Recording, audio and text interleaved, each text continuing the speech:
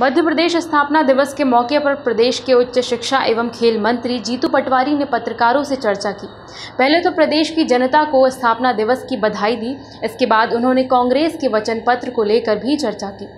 वो लोकसभा के स्पीकर, वो देश का बेंगलोर शहर का प्रतिनिधित्व करने वाले नेता, वो प्रदेश में भगवान किसानों का अपने आप को बताने वाले पूर्व मुख्यमंत्री, भक्त बताने वाले पूर्व मुख्यमंत्री, क्या इनको सांप सूंघ गया कि मध्य प्रदेश के हित का पैसा जो उनको मिलना था, उसके लिए प्रधानमंत्री के पास जाकर या सरकार के पास जाकर, जहां मध्य प्रदेश से चुन के गए 28 सांसद जिनको चिट्ठी लिखी गई लगातार भारतीय जनता पार्टी के कि आप भी आपके मध्य प्रदेश के हितों की रक्षा करो, उन सबको राजनीति करना या आंदोलन करना या जनता को गुमराह करना उनका दायित्व करे, पर साथ ही साथ देश के सरकार से यह अपील तो करे, प्रार्थना तो करे, हाथ तो जोड़े, पैर तो छुए कि मध्य प्रदेश के किसानों का हित हुआ, उसका हमें हक कब दोगे?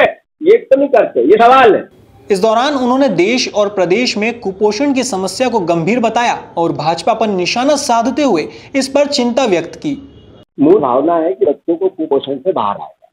मध्य प्रदेश में खासकर हमारे ग्वालियर संबल संभाग में कुपोषण से बड़ी बड़ी कहानियां बनी और बड़े बड़े ये दाग, ये कलंक है मध्य प्रदेश के माथे पे। इसको हमें निकलना जरूरी नहीं कि अंडे कंपलसरी बच्चों को किए जाए, पर जरूरी है कि कुपोषण से हम बाहर कैसे बच्चों को लेके आए।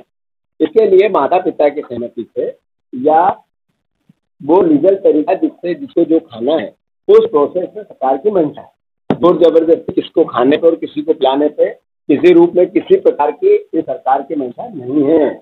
इसके अलावा मंत्री जीतू पटवारी ने अतिवर्षा के कारण हुए नुकसान को लेकर भी भाजपा के नेताओं पर जमकर भड़ास निकाली।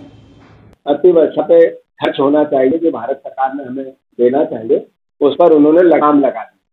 तमिलनाडु हो या अन्य वो बिहार राज्य हो या जहाँ भी अतिवर्षा हुई वहाँ का फंड रिलीज कर दिया। हमारे प्रधानमंत्री जी की कृपा उन पर बनी और मुख्यमंत्री जी अपना पूरा एजेंडा लेके लगभग 12,500 करोड़ रुपए का एक परिपत्र जो एक किसानों का लाश हुआ या खेती और किसानी बिगड़ी, उसको लेकर प्रधानमंत्री से मिले, गृह मंत्री से मिले।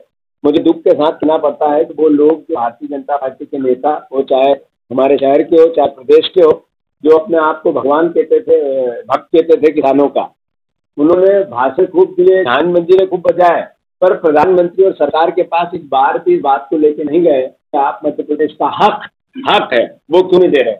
मैं मानता हूं कि मध्य प्रदेश की जनता इस बात को समझेगी।